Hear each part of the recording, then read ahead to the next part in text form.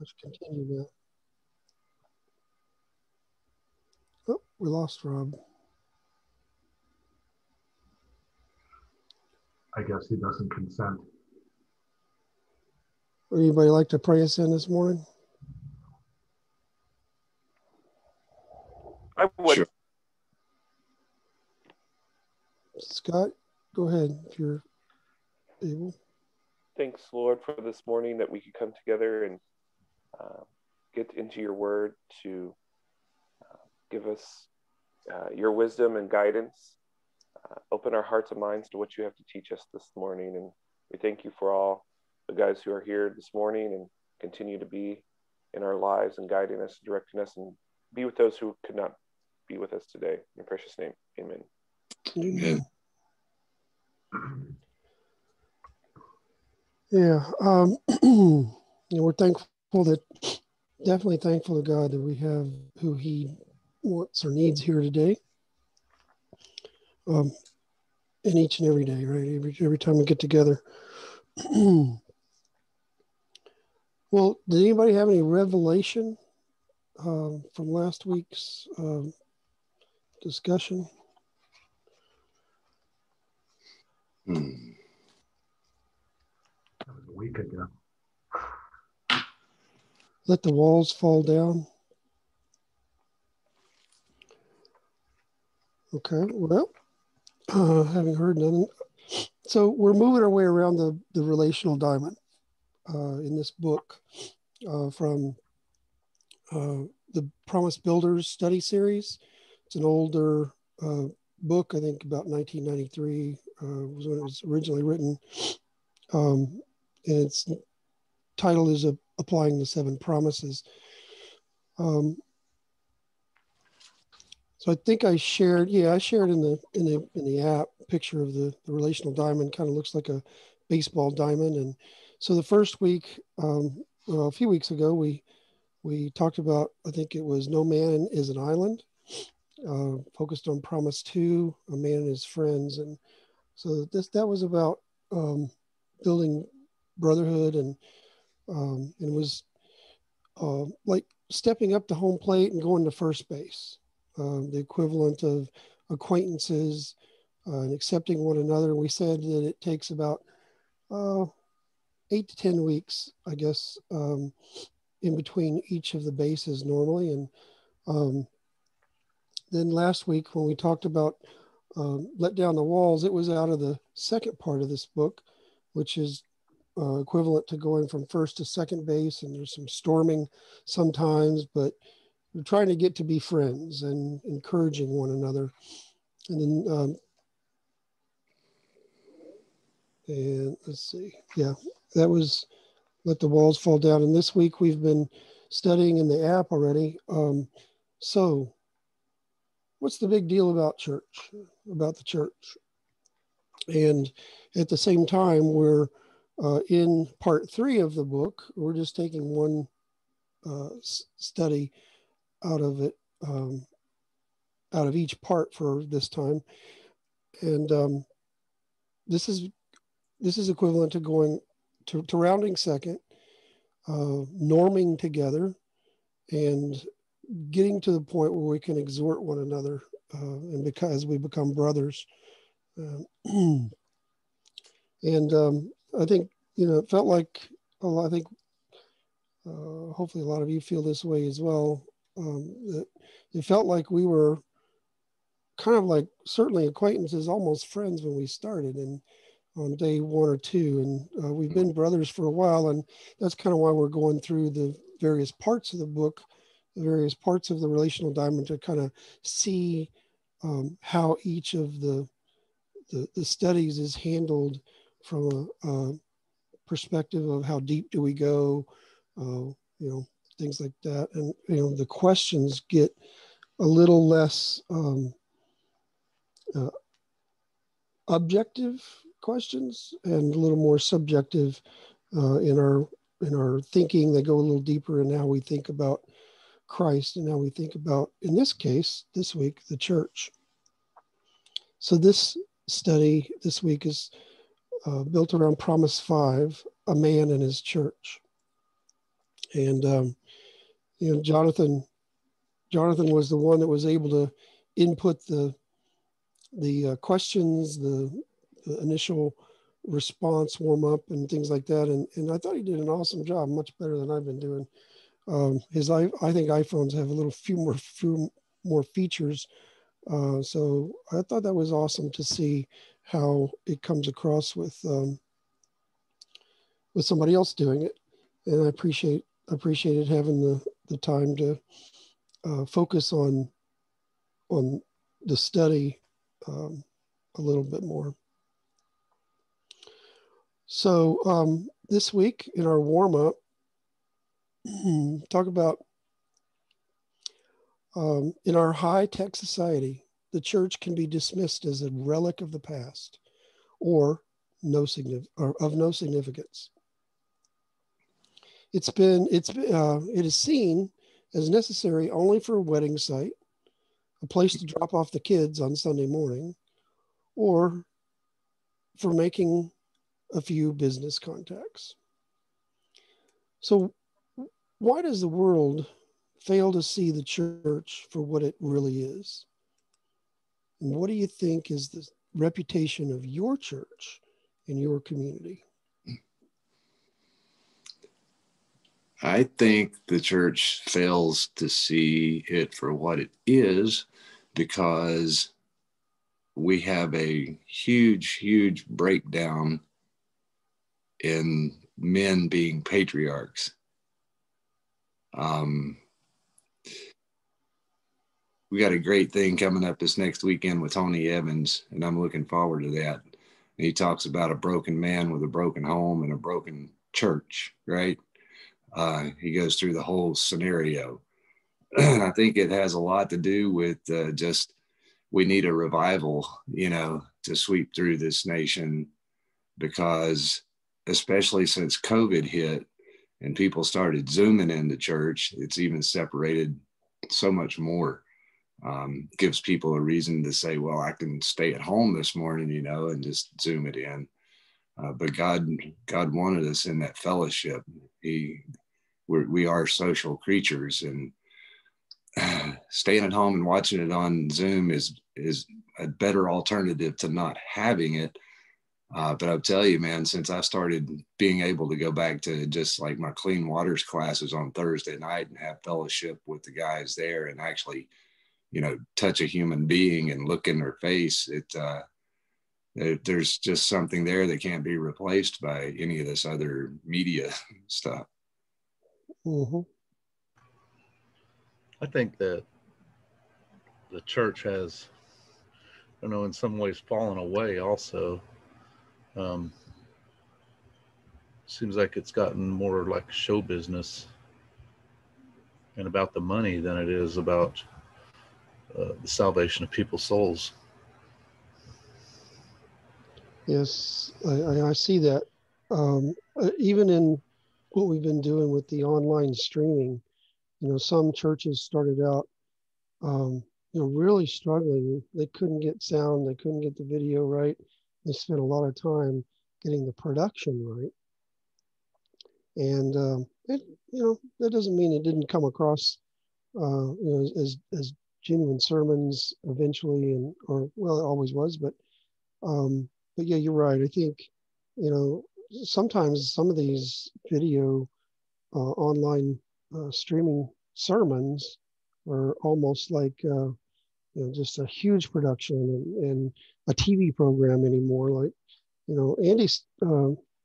Charles Stanley is a pastor I've followed for a long time. I love his sermons, but it gets a little too commercialized sometimes. And you can watch an hour version or you can watch a 30-minute version. I like the 30-minute version better because I just get the sermon, right?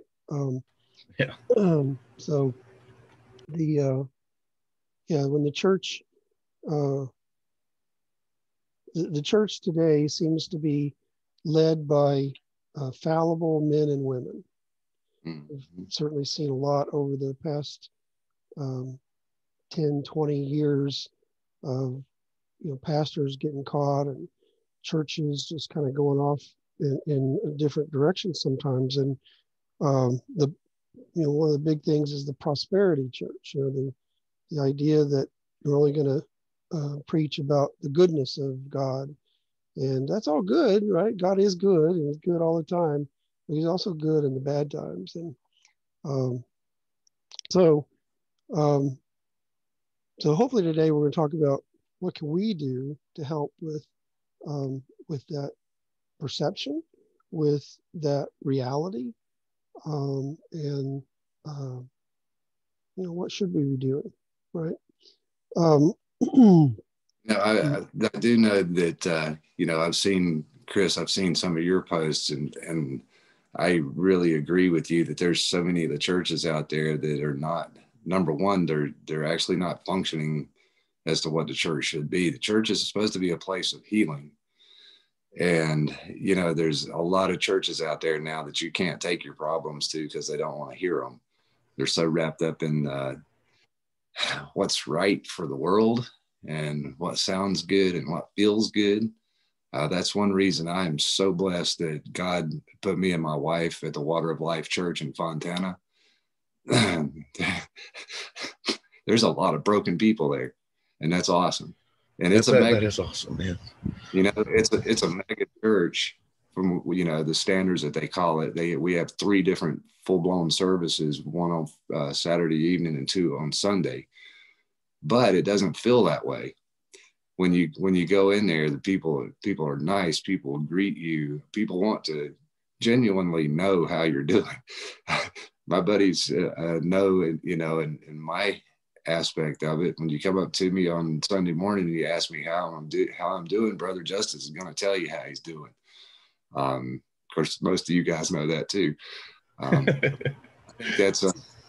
think that's the biggest part of it right there is the churches Family. aren't. Yes, they're not functioning that way anymore. They're not giving counsel to those that need counsel. They're being more of what we call the prosperity gospel. You just oh yeah, I do this, I do that, I do this. Yeah, but how many people have you healed this week? How many people have come to you with their issues and you haven't turned them away? Got 12 people sitting on the pew. 6 couples sitting on the pew, and none of them know each other. Exactly. And it's like they're checking that box that we were here on Sunday morning. And one of you other brothers mentioned a key fact there, James. I think you said it in yours. That you got the pastors up there and they're falling. I'm all in this Conquer series right now, and Ted Roberts gives a lot of good statistics on it. And right now, the percentage is 58%. It's 58% of all pastors have a problem with pornography. And I mean, that's 58% that will admit of the ones that they actually interviewed, or questioned on it. So if we have that much hurt in our pastoral realm, then you can't expect the church to be right. It all boils down to us. It's us. Yeah. As men in the home, as us as men in the church, what are we doing about it? If our church is not functioning properly, what are we doing about it? Yeah, so can I read you a short quote from a book I'm reading by Chuck Swindoll that's relevant? Yes. So the book is called Dropping Your Guard. It's about needing to have authentic relationships in the church, which is a great topic. And this week, Thursday, I read this chapter called Choose for Yourself, taken from Joshua 24. And in here, he's talking about the church losing sight of the primary objective. And he says, ask around and see if people in the church know why your ministry exists. Don't be shocked if most of them shrug and say, oh, I don't know, to hear good preaching. The church is a body, and the body needs much more than just more and more food. The church is to be a training base. It is where God's family members are encouraged to grow, to learn, to exercise, to find rest and refreshment for facing life's realities. The church is a body of fellow strugglers who meet together and relate openly and honestly and freely. It is a place of prayer and quiet solitude, an anvil where ideas are hammered out and convictions take shape. It is a hospital for those in need of healing, a place where compassion, forgiveness, and grace are dispensed as readily and regularly as information. That's the big picture. It seems today that many churches have adopted some form of this as their mission statement. If you have life pretty much together, if your theology is nailed down and consistent with ours, if you're willing to give but not in need of receiving anything more than some sermon songs and superficial talk, then come join us. Amen. That's the way it is, man. That book is 40 years old. You know, you need to be able to have a discussion in church and be able to go to your church leaders to bring your problems to. And whenever a church leader, in my opinion, when they pick and choose the scripture or chop it up the way that they want it to be, that's not being Christ-like. Yeah, I think. Go ahead, James. Sorry, Chris. Yeah, and I think maybe that's one thing that I like about these studies is, you know, we're not just spending this hour together. You know, the other thing I think I'm noticing about the app is it's keeping us connected through the week, not just the hour that we're here together. So there's more that we can say together. We can do more life together. We can think our thoughts a little more fully, maybe. So if somebody would look up Hebrews 10 and be ready to read 19 through 25, I'll read the background part here for this passage. Our Lord said in Matthew's gospel, I will build my church, and the gates of hell will not prevail against it. This suggests that the church is God's personal project and that it'll be perpetually invincible. With all its quirks and weaknesses, it still stands head and shoulders above all the other institutions. Recognizing its timeless importance, the author of Hebrews calls us to a fresh appreciation of the church's strategic place in our lives, centering us in God's plan. Somebody have Hebrews 10? Therefore, brethren, having boldness to enter the holiest by the blood of Jesus, by a new and living way which he consecrated for us, through the veil, that is his flesh, and having a high priest over the house of God, let us draw near with a true heart in full assurance of faith, having our hearts sprinkled from an evil conscience and our bodies washed with pure water. Let us hold fast the confession of our hope without wavering, for he who promised is faithful. And let us consider one another in order to stir up love and good works. You want me to read 25 too? Please, yes. Yeah, we need that one. Not forsaking the assembling of ourselves together, as is the manner of some, but exhorting one another, and so much the more as you see the day approaching. Amen. Amen. Praise be to God. There's why do we enthrone Jesus as the head of the church? He instituted it. He created it. God put him there, right? Yeah.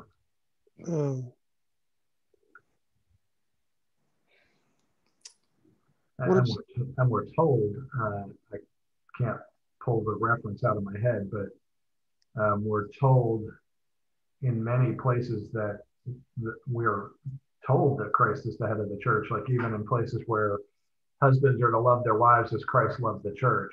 You know, we're given this picture of male headship is not a domineering headship, but it's a loving headship, just as Christ loved the church. We're given this metaphor repeatedly, that it's obvious. Like, you know, you use a metaphor because it's an obvious example. So it was just obvious to Paul and to Paul's readers that, well, of course, you'll understand when I say your marriage, your husband-wife relationship, it should be like this other obvious thing, the relationship of Christ to the church. So the fact that people are confused about it, some people are confused about Christ's headship of the church today, is it's not because it was so hard to understand. It was used as the simple side of a metaphor. I think personally, the Holy Spirit told me to look, because I reflected on that particular, I got stuck on that particular question and aspect of it in a good way. Because one of the main reasons that we have Christ as the head of the church like that and put him in that position is in the old days, they used to have to approach the Holy of Holies with offerings. They had to kill animals. They had to go through certain rituals and rites and all this kind of stuff before they could even get close to God. But by having Christ at the head of our church, we don't have to do that anymore. We can approach the Holy of Holies through his son who came and died for us.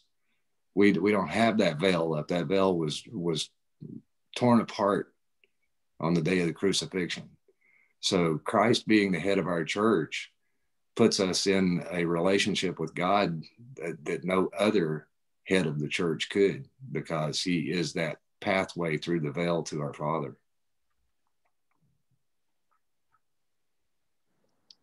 Yeah. I hate to throw out a possible detour, but something Carl just said about entering the Holy of Holies and having to bring a sacrifice.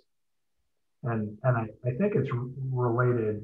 I'm gonna try, James, to tie it into the topic here, that going rituals that were, the verse we just read in Hebrews 10 talked about not forsaking the assembling of ourselves together.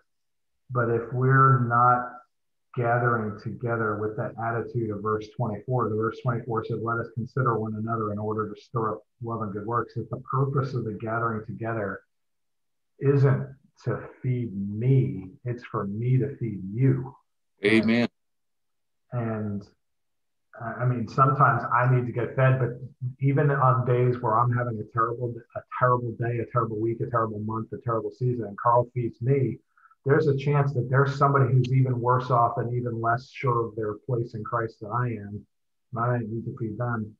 And I've been slowly the last 5 weeks reading and praying and studying through Isaiah, and I just read this in Isaiah 66 last night, and he's talking about true and false worship, and he's talking about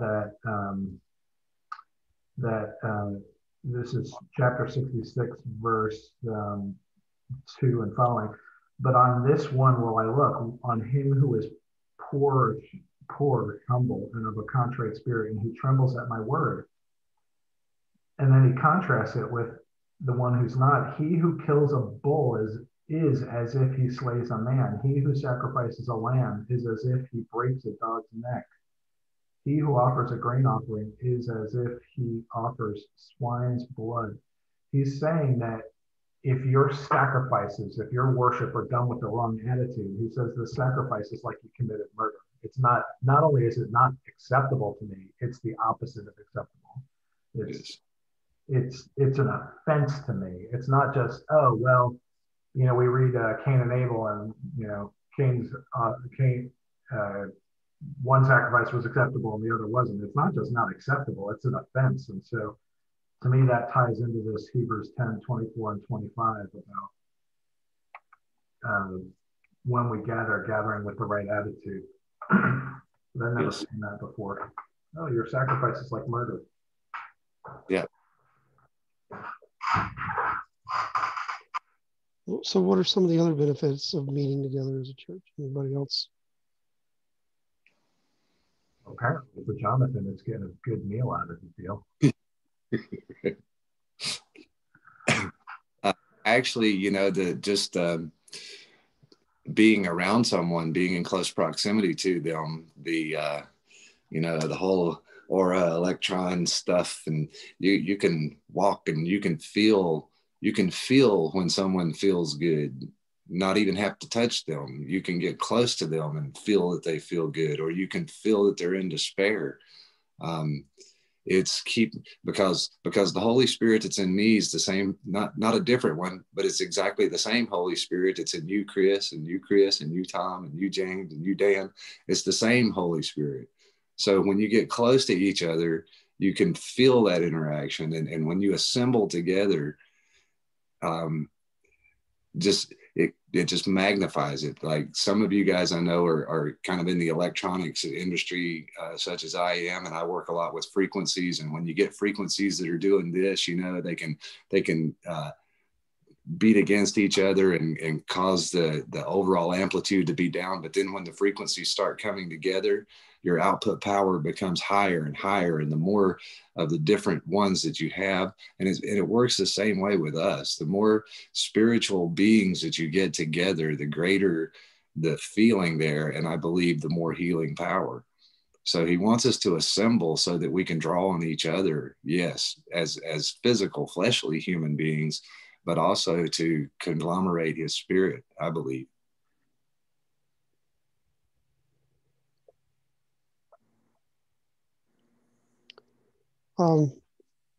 Yeah, in meeting together, we also do things like it suggests on these bases, right? We accept one another, encourage one another, exhort one another, and live life together.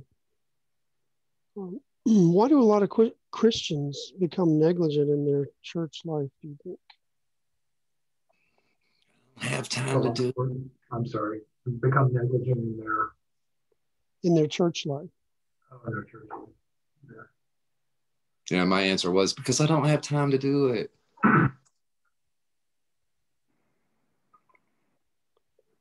So what are you spending your time on, right? Exactly. What are your priorities? Well, and that's really, when I hear somebody say something like that, the fact is, and I've said these words about other things, it's just not important to you. You're not perceiving a value, or either you're perceiving no value or no responsibility for it, or both. And I'm using both of those because we're not just supposed to go to church because we get something out of it, but we have a responsibility to put into it, like we were talking about before, and we get a value out of the participation. And if we don't see either, then we're just not going to be committed.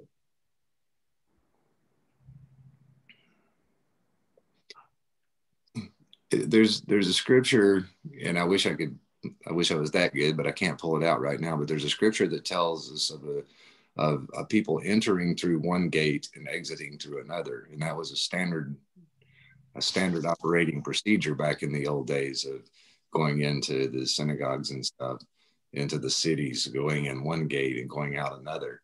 I remember our pastor Dan giving a sermon one time on that as the way we should be coming into church. We should be coming into church one way and leaving out another.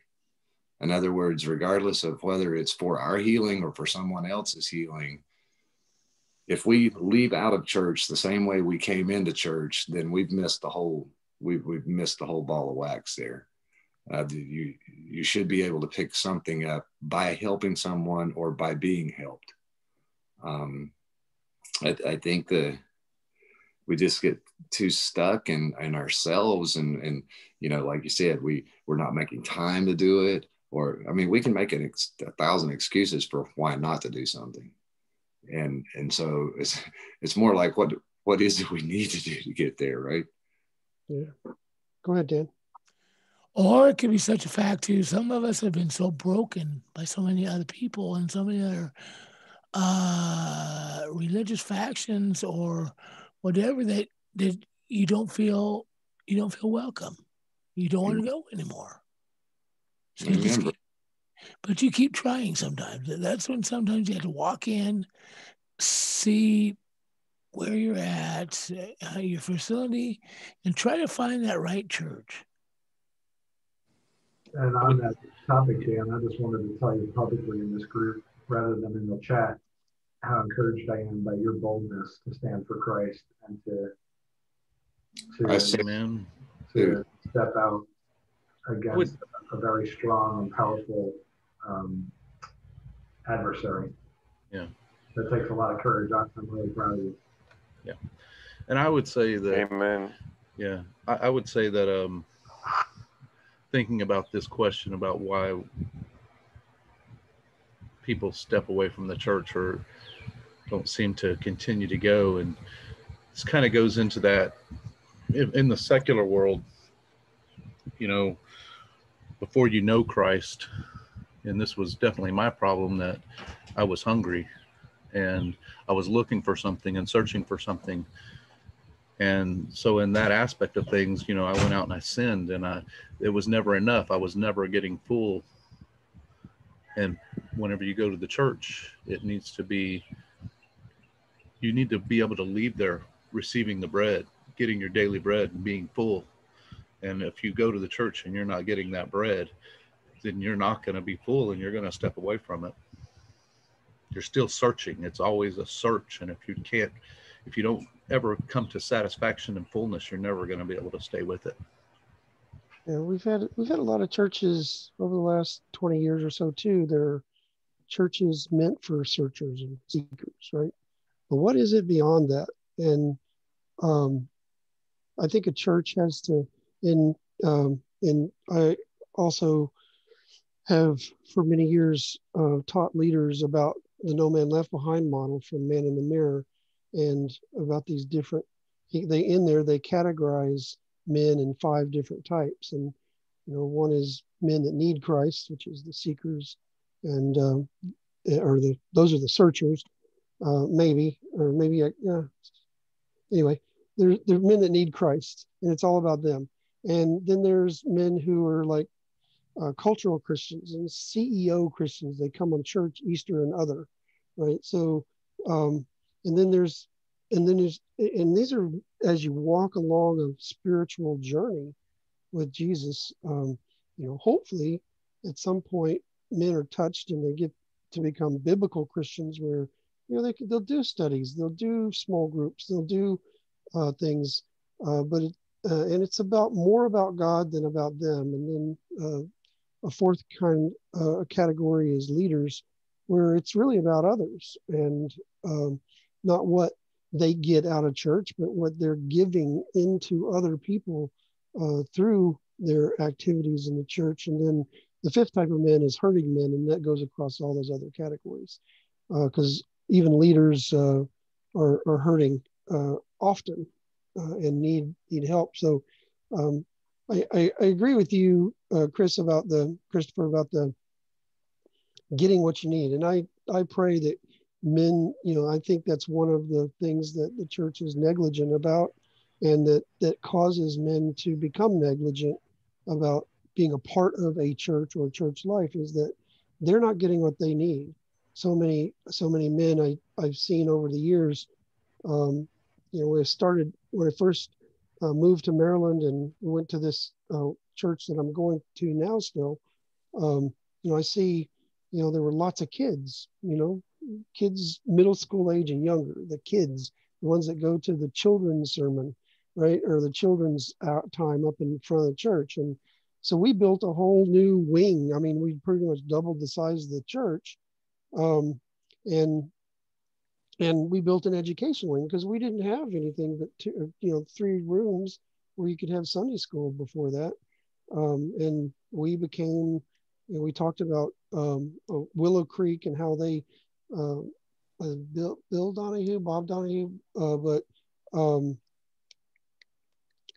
Bright had created a church of small groups, right? And I know there's some negative stuff that's come out lately about Bill, but he's a man, and we pray about that for our pastors in general. But I guess, long story to where I was going with this, is that the family seemed, even in my church, how great I think it is the kids would eventually, with all that extra education wing and stuff, we would get them through confirmation, and then you wouldn't see the fathers anymore. Love a man to Christ until he can love a man to Christ. Yeah, and a lot of times the wife wouldn't be coming to church either, because the man's not coming to church, so why should I get up on Sunday morning either? And the kids, you know, they kind of drop out, and they maybe go to college or go into the workplace, and they don't really come back into the church, at least for quite a while. You hope that you built enough into them as a church that they'll come back. But a lot of men don't come back until they have kids of their own and they want to bring them to church. And so how do we bridge that gap between that time when and fill those needs? How does the church do that? And I think that's what Promise Keepers started to do. We did it very well for a while, but in the last 20 years, it's dropped off again because we got a little too thin, and we got ahead of the Holy Spirit and whatever else happened with Promise Keepers. So I'm praying that we're able to touch men's hearts again, you know, especially this year when we can actually come together and meet together. I mean, I think it needs to be interesting for men, for them to be engaged. You know, you're right. It should be about going to church is about, you know, serving him, serving the Lord, worshiping him. But in the same instance, you know, how can you love a man to Christ until he's ready to love another man to Christ? Is he ever done being loved to Christ? He's got to be constantly fed. He's got to, you know, it's not all right, you're done. Just like what you were saying about once the kids had gone through confirmation, the dads quit coming, right? Well, he was just doing it because of his kids, right? Trying to do the right thing. And then he fell away because that's the only reason why he was doing it. It was an inconvenience for him to be going to church in the beginning, you know, from the start. He was just going because of his kids. So there has to be more engagement to keep men interested, and they have to be told what it says. There's not a checklist that you go and you check it off and you're done once you finish the checklist. Our relationship with Christ grows every day. And that's what we need to, that's the way that these men need to be engaged and be told is you're not done. You know, somebody comes in and asks you, how long is this going to take? How long do you have? Right? That's the answer. How long do you have? The rest of your life is the answer to that question, right? Because that's the salvation that, you know, that's what we're looking for is, and it's about storing up treasure in heaven, not here on earth, right? So that's what we'll be judged for in the end. It's not going to... Go ahead, Carl. Sorry, I was just going to say, you hit a really good point right there. There's so many people that think that in their brokenness, that when they decide that they don't want to be broken anymore, that it's going to be fixed today. And that's just not the way it works. The rest of your life, brother. We're still human. We're still, maybe especially us men. But tomorrow there will be something else, you know. Well, God said that, you know, look, I've washed you of your sins. I've forgotten about them, but it doesn't mean that there aren't consequences that you're going to have to deal with in this secular fleshly world for the things that you've done. You're going to have to deal with that maybe for the rest of your life. You know, we can all pray and hope that we can get past those things.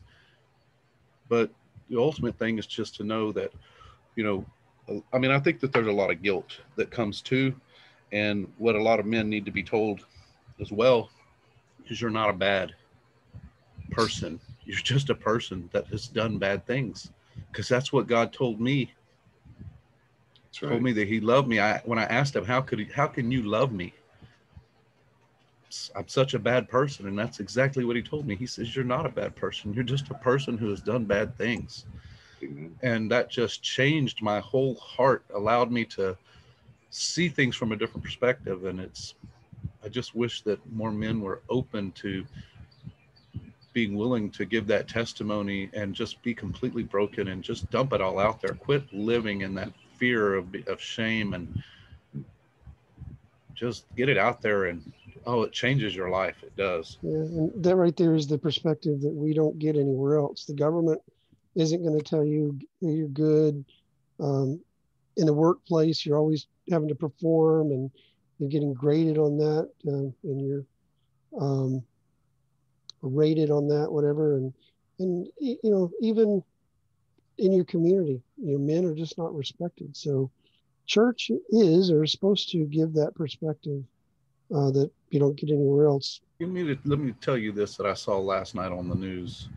Um, oh, that woman that filmed that whole George Floyd thing, right? I don't know if any of y'all saw this, but she's been given an honor, I think, by the Nobel laureate group Hmm. for filming that. Hmm. And I'm sitting here thinking, the person that, and I didn't see any of this happen, but what would you have done in that situation if you were there? I know what I would have done. I would have been going to jail with George Floyd because I would have tackled that cop off the top of him. Where's that person? Instead of giving the person, I think that all those people that film that are just as culpable as the cop because they sat there and filmed it and let it happen. We got to start looking at things from a different perspective. And now these people are giving her an award for that. And I'm thinking to myself, what is that telling the rest of society? Just film it, don't get involved. Yeah. That's not Christ.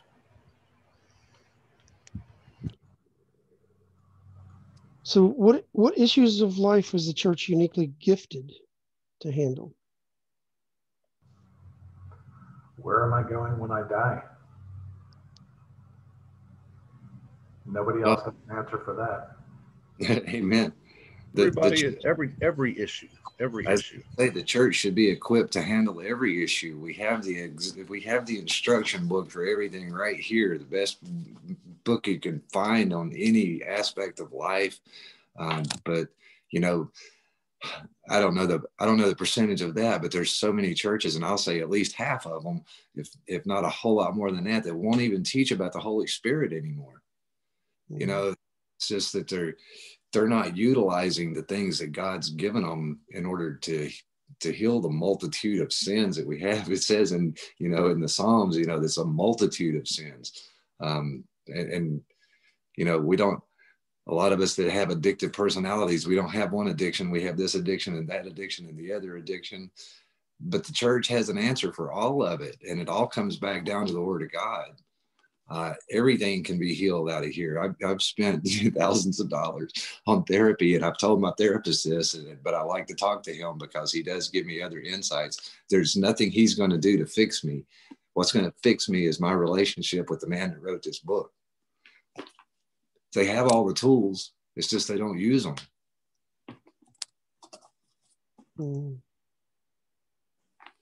I agree. You've got guide to life right there, and the other guide, as you said, is the Holy Spirit.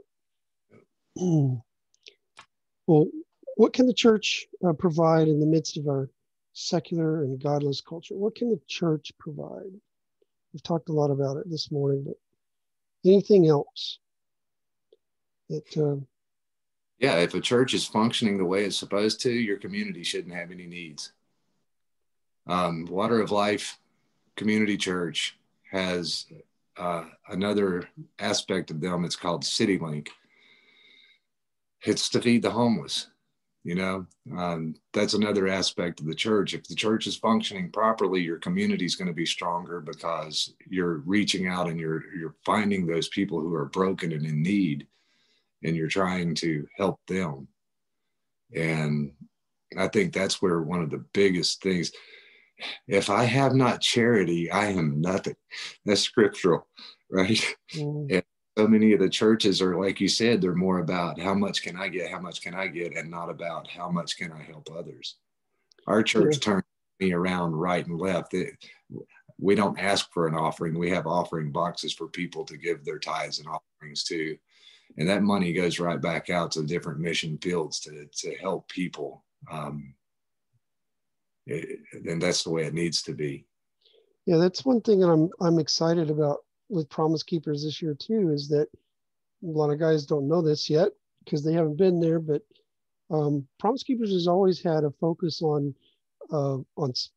building service projects, having men work together in their community after the conference, even before the conference, a lot of times. But that is an aspect of this year, even the simulcast host sites around the country, they're going to encourage the church that's hosting to, find service projects for these men to work together. Hopefully they come together from different churches and different denominations and from, not being churched at all. And then men can build relationships shoulder to shoulder, working together a lot quicker, a lot better, a lot more strongly, I think, than even face to face where we're talking like we are here. Well, to consider this for this week is that the percentage of Americans who believe the church has influenced society in a positive way. It's about 85%. Percentage who believe that computers and technology have influenced society in a positive way is 87%. So secular versus even our godly perspective. When was this is written? It really, again, I think about early mid 90s. I would say that number is way skewed. It's way off. Yeah, copyright is 96. So I would say it's probably closer to about 95% on the secular side, and I imagine that we're probably only sitting at around maybe someplace between 35 and 40% on the other side of that. And that kind of, there in most churches that you go to, you'll see a gender gap, right? You'll see a lot more women than men, and I bet that has something to do with about the same percentages. And yeah, you're right. It could be well below 50% in today's society. What's been the church's impact on society? Yeah, that's kind of what we just talked about. But specifically, does the church engage in schools and hospitals? No, the government's has taken that away and doesn't allow that. I mean, look, I think at a hospital you can have a priest that, somebody calls for a priest for their last rites or whatever, but you don't see that happening anymore like it was back even 30 years ago. There used to be chapels in the hospitals. Used to have prayer time at school, just don't have that. I see some of that coming back, but it's really got torn away by the government. Kind of funny, here in Florida, the largest chain of hospitals in the state is actually run by the Seventh-day Adventists. Yeah. I mean, you see so many hospitals, that's what they're named after. St. Luke's, United Methodist Church Hospital, it's like, but when you get in there, they don't have that. It doesn't seem like the board of directors has that biblical footing to be able to stand strong and say, no, we're going to stand in our faith, and we're going to treat our patients and our staff and our, everybody biblically. I know that's going on down here in Houston right now, that there's one group that they're being, it's a Methodist hospital, but they're forcing the workers to be vaccinated. And if they're not vaccinated, they're fired. And they've got a big lawsuit against them right now. I think, James, the root of your questioning there was what effect is the church having on the community? Yeah, I believe, and the problem is in most cases it's not having an effect on the community. It's a building that sits on the corner that people show up to on Sundays or Wednesdays. That's the issue. And yes, I am so thankful. Praise God, my grandkids go to Redlands Christian School. They get the word of God while they're getting their math and their English. I'm so thankful for that, because they took it out of, I remember when I was a kid, you saying the Pledge of Allegiance while you were in, as you started your morning assemblies, people would say prayers. And when they took that away, that's when, it's just Satan separating. We talk about separation of church and state. We've been separated by so many different avenues. I'm surprised that we still have In God We Trust on our money. Trying to take it off. I know. Trying to take it out of the Constitution. They're trying to cancel it out of everything in the government. And the only way that's going to be stopped is for the church to step up. And, we are the church, brother. That's right. You were absolutely right. That was exactly where I was going. I mean, there's a lot of people out there, and I think that, James, that goes back to the other question about whether or not why do men fall away? Because the church won't stand up. If we had leadership in the church that would stand up and say, no, this is wrong, and we're not going to tolerate this, I think a lot more men would stick around in church.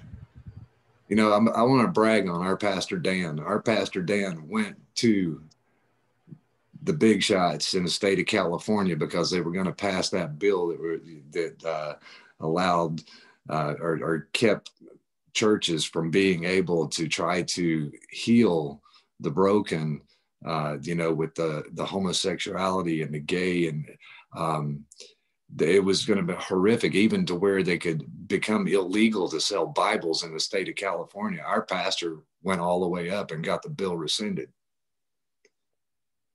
So that's what it's going to take. It takes pastors.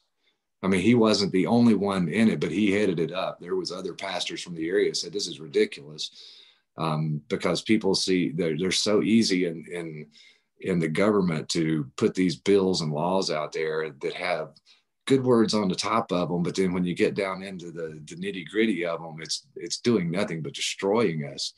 And our pastor and our elder board, they are all into that stuff, and they look at what bills are being put out before the people of the state of California. And this is one of the worst states there is for that kind of stuff. But our pastor will certainly step up and do it, and that's what we need. I wish everybody with them. I wish we had all the other pastors doing it so we could get the entire state flipped over, because it's just ridiculous here how there's a lack of God in most of everything that happens around here. Yeah, did you? I don't know if I shared with you guys my my God vision back in March of 2020, April, when all the rioting and the looting and stuff, and people were, going crazy in the streets. And God told me, well, go out and march around those people like Jericho. And I'm like, God, I'm not capable of doing that. I can't do that. And I didn't do it. But I did start praying. I did start praying for those situations. And then I think some men across the country started praying about that. But you're right. The church itself was not visible. The church leaders, even Christians that, we could have been, surrounding those situations and we could be on our knees, and people might think that's weakness, but it's not. And probably a lot more of us would have been badly hurt or killed, but the church just wasn't there. The cancel culture, and the churches are scared of it. It's like, look, what are you scared? Why are you scared of being canceled? Nobody can cancel you except for God, the person that you're supposed to be representing. And if these leaders, I think that, look, a lot of these churches, there's a lot of problems. 501c3 corporations, they're entities that are basically controlled by the government. I'm sorry. Government says you can't be in the government. You can't be involved in the government. If you are a Christian, you're going to be lambasted for it. But we're going to control you and your populations, because we're not going to give you those tax benefits if you go against us. But at some point, the church has to be willing to stand up, and the people need to be willing to stand up and tell their leaders, no, we're not taking this anymore. We've got to get out there. Yeah. So Dan, I think Dan had his hand up a minute ago. Okay. Sorry, I didn't see that. Go ahead, Dan. Can't hear you, Dan. We can't hear you. You're off mute, but we still can't hear you.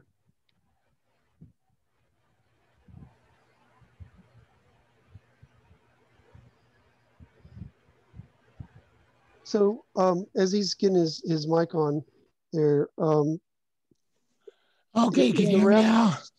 Yeah, I can hear you. In the wrap up, I just asked that maybe each of us can go into the app and describe the church's impact on us. Because the church has had a positive impact on you. The church, God's church, maybe not the church that you're attending right now or a church that you've attended in the past, but God's church has had an impact on you. Maybe we could go in and just let other guys have that dialogue about. And I know the body of Christ. Yeah. Go ahead, Dan. Okay, a couple of things that has come to my mind as we're talking. These pastors, instead of go, to these things, that's where us men need to stand up with these pastors and come up with them and help them as they need, or just come up and help them. Okay. And second of all, as far as the seal, whatever stuff's going on with the good church, I mean, this is my take. I don't know why, but I've been thinking about this last week.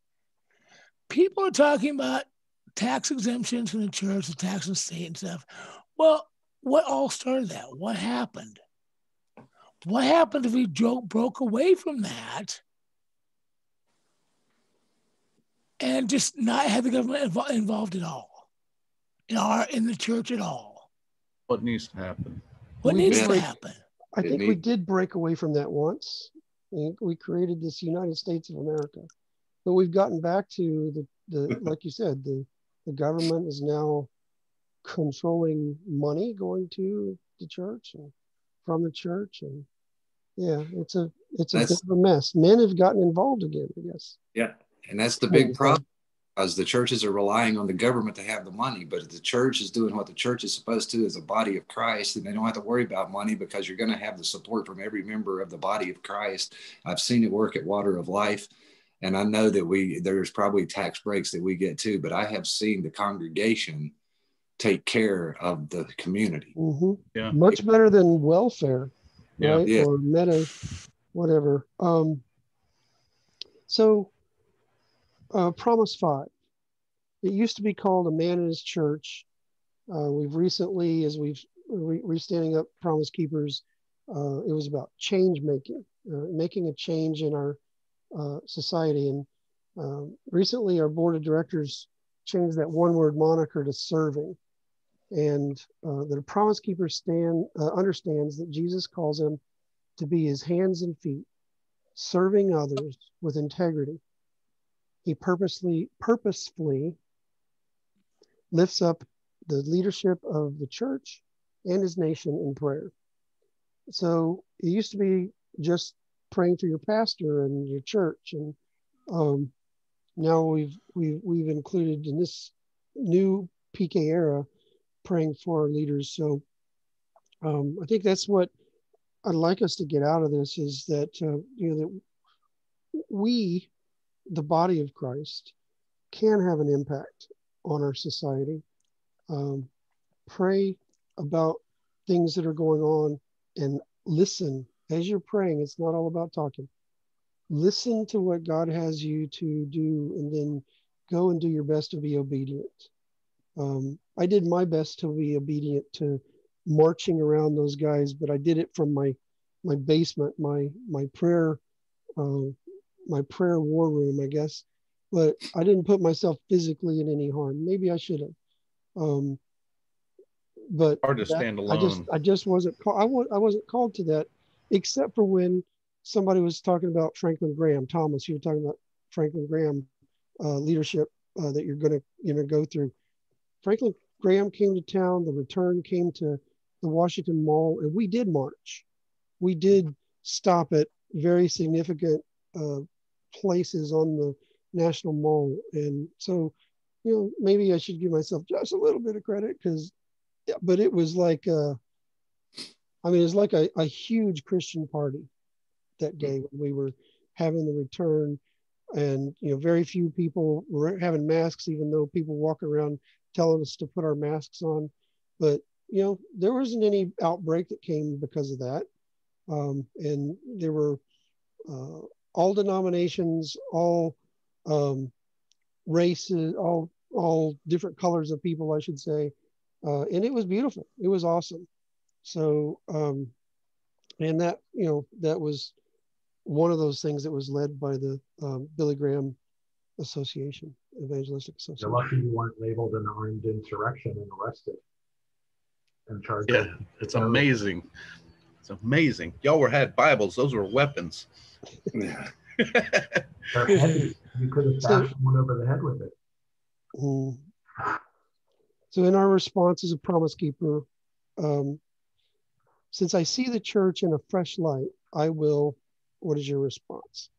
And I will encourage my pastor this week by maybe give some ideas in the app as well. That'd be so, I think, useful to guys that aren't here on our Zoom to see that in the app, and that would maybe encourage some other guys to maybe look at their church in a fresh light, and or I should say, look at the church in a fresh light, not just their church, and how they can support their pastor.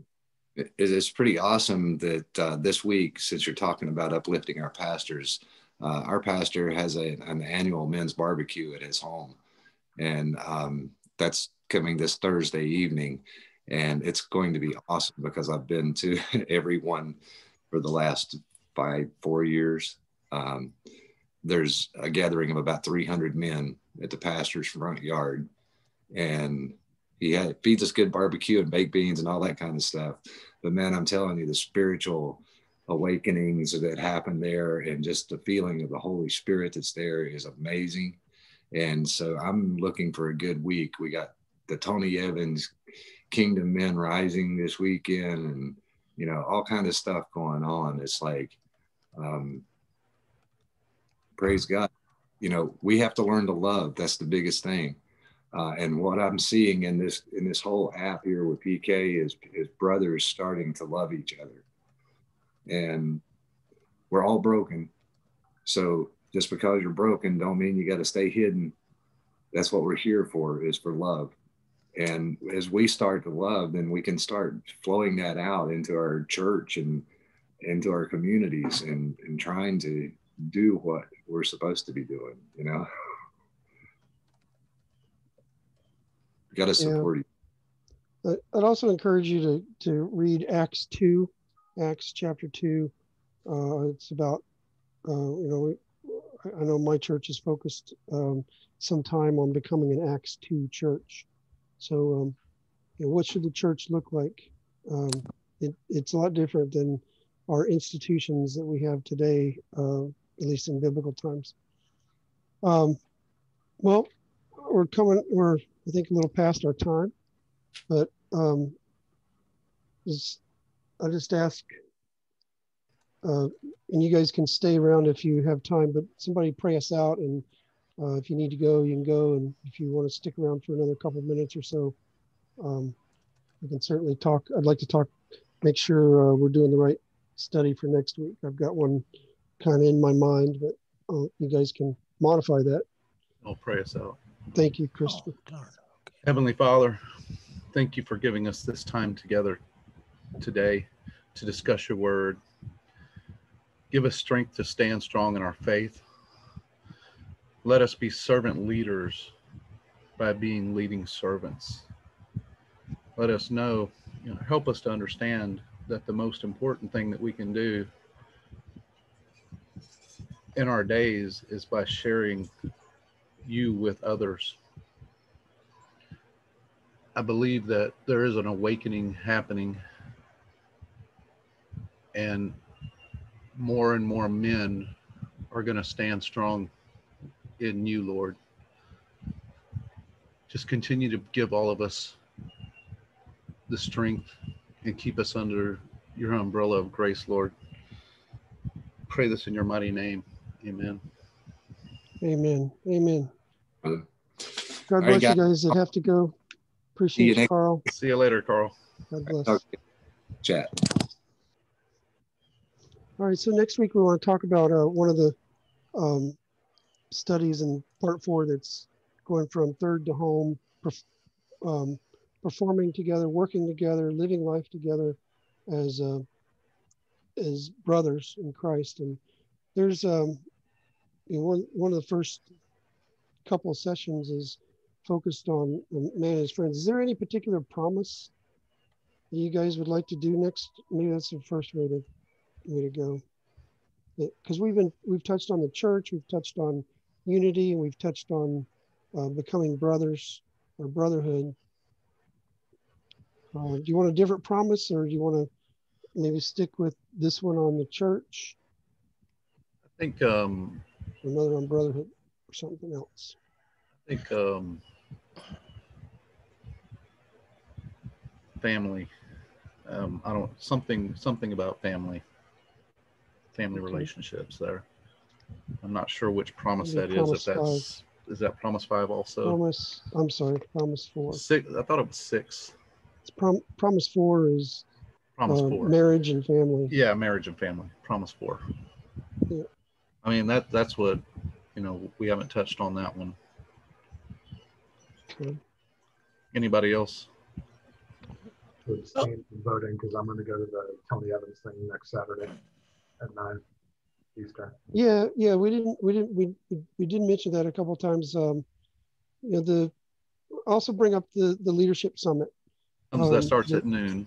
Yeah, it won't be released until noon, and I think at least on the East Coast, I think the Tony Evans I don't know if it starts at 9 on the East Coast or that's Central, since he's 9 Central. I think it's Central. So, sorry. but the leadership summit, it's a 1-hour video, and you're going to have a 10-day challenge after that. It can be done anytime after noon on Saturday. Oh, okay. So it can be done on Sunday or Monday or whatever works. 5 straight hours.